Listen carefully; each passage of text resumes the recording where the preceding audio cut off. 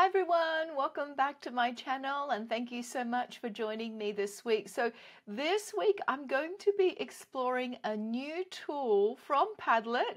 It's actually in beta at the moment and it's called Padlet TA. I'm pretty excited because I've been using Padlet for many years. So if you're interested in exploring Padlet TA, which stands for Teaching Assistant, then please keep on watching. Okay, I'm really excited about this new launch. I love Padlet as a great collaboration tool, digital learning wall. I use it in all of my workshops and with students as well. And I love all of the AI functionalities that Padlet has introduced.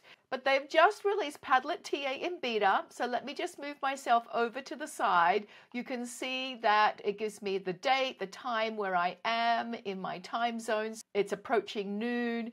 And then I can actually select different media. So it could be a link, Drive, text, YouTube, or I can upload any of my own files, it looks like. So I'm just going to go through a few of these that I'm interested in. And they have examples of each type of different apps. So let's have a look at the lesson plan. So I'm going to click on the lesson plan. And then you can see there's an example. So of course we can put any grade level, the learning objective, any additional content. I can choose a file, Google Drive, add link or add YouTube. I love the interface of this.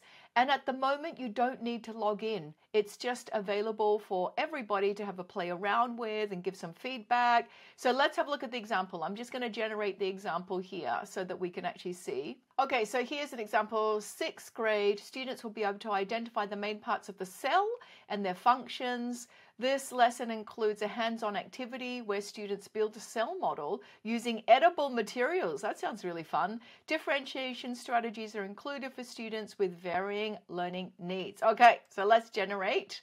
And a window pops up on the side here. Okay, 50-minute. Here are the lesson objectives. So we're using clear plastic plates. Let me just scroll down. We're using green jello for the cytoplasm. Excellent. Small candies and fruits for organelles. So they've got some suggestions, a gummy bear for the nucleus, M&Ms for the mitochondria, licorice pieces, etc. And then let's just have a look. So there's a bit of direct instruction, fine, for 10 minutes.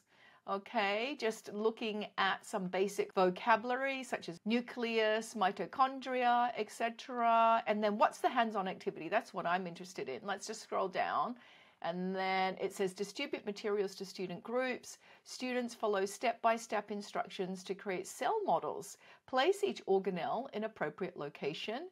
Label each part, document model creation. That sounds really fun, I think. And then some differentiation strategies. Now, we know that we don't necessarily have visual, kinesthetic, or auditory learners, so that kind of learning theory has been debunked, but certainly for ESL students, we can provide vocabulary cards and pictures, and there's an extension there. I love it.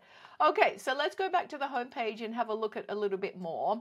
I'm just going to move myself over to this side. Presentation. I'm interested to see the presentation. Now, I think by now you probably know my thoughts about generating presentations. I'm very cautious about that. I don't want to generate presentations that lead to teacher-centered transmission method instruction, where it's really death by PowerPoint or it's encouraging this lecture style method. So let's have a look. I've got see examples, clear field. So let's just see the example, because I'm going to start using this when I can see different functions for my own work. So this is an 8th grade example, American Civil War, focus on the key battles and figures of the Civil War, include images and primary sources to engage students. So I might say, create inquiry-based learning experiences, okay, because I want to focus on that. And then let's just generate, move myself over again, and then a new window pops up. Explore the pivotal battles and influential figures. I can see that it's still thinking and generating.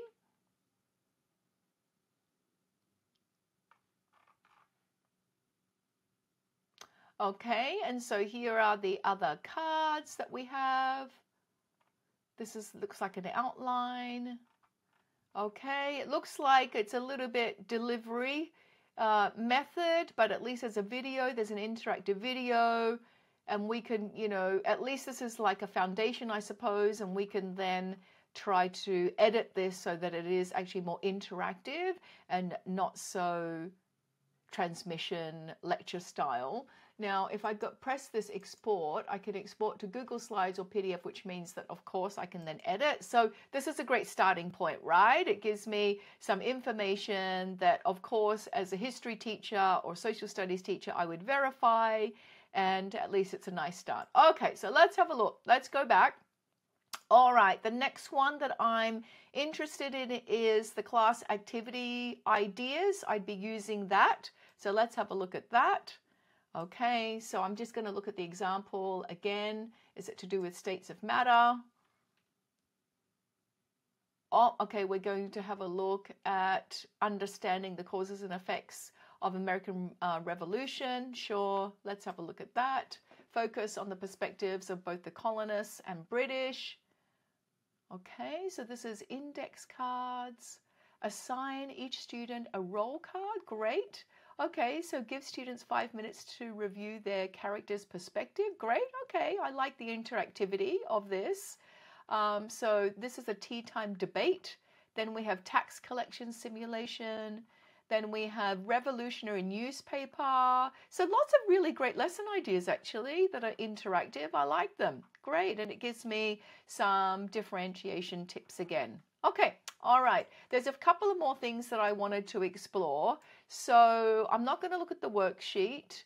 I'm not really into the multiple choice questions, but I actually like to randomly group either adults or students. And so here's a smart group little app here, and I'm going to see an example. Okay, so you can put the list of names, and then here they have some suggestions on what kind of leader they are or whether they're focused, organized, and then I can say the number of groups. I'm going to change this to 5 groups. I don't know how many there are, so hopefully there's a multiple of 5. Try to balance the groups out with different personalities. Put Harper and Layla in the same group. Do not put Alfie and Amara in the same group. This is cool. So you wouldn't be showing students that you're doing this because you want it to be random. Okay, you want them to know that there's a random generator.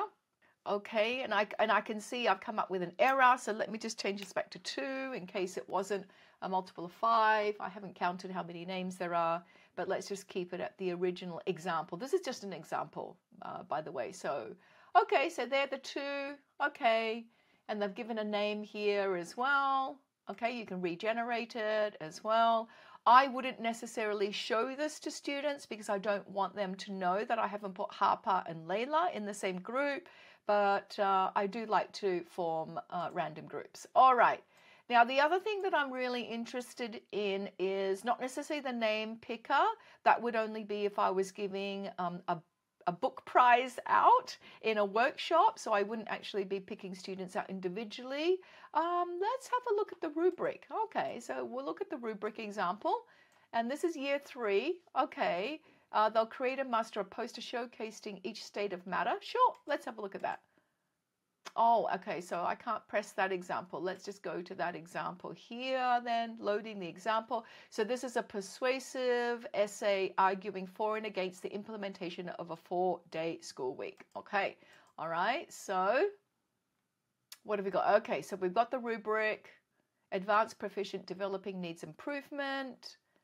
Okay, so we've got argument and thesis. We've got evidence and support, analysis and reasoning, organization and structure, clarity and convention. I can copy the text or I can export it to Google Docs or PDF. Wow, this is fantastic. Okay, so I've just explored just a few of these little apps, and remember this is in beta version. I'm pretty excited because it's quite nice to have this dashboard of all of the tools that a teacher may use, and I suppose that's why Padlet's decided to call it Teaching Assistant, but I'm really excited. So well done again, Padlet. I love the Padlet wall. I've been using that and the different versions of the walls for years. I love how we can promote collaboration and really deep critical thinking, metacognition. And now you're providing a tool that will give teachers some apps that we can just readily use. I think the only suggestion I have, of course, eventually is that we need to have folders with our work, right? Maybe it would be folders of for the grade levels that we teach or the subjects that we teach. Like, we need to reorganize this so that it's not just this huge panel. But well done so far. So thank you so much for joining me this week, and I hope to see you next time.